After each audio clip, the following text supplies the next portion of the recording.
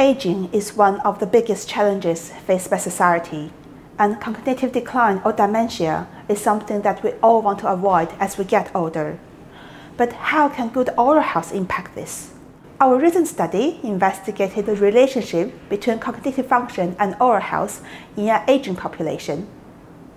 We used data from English longitudinal study of aging, a representative national cohort with more than 10 years follow-up.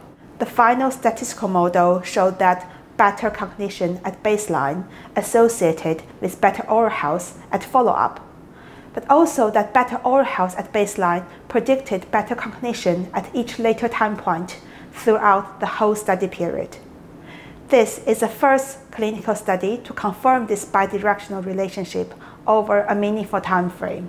The results suggest that looking after your teeth and gum is not only good for your oral health, but it might do your brain good too by improving cognitions such as memory and executive function.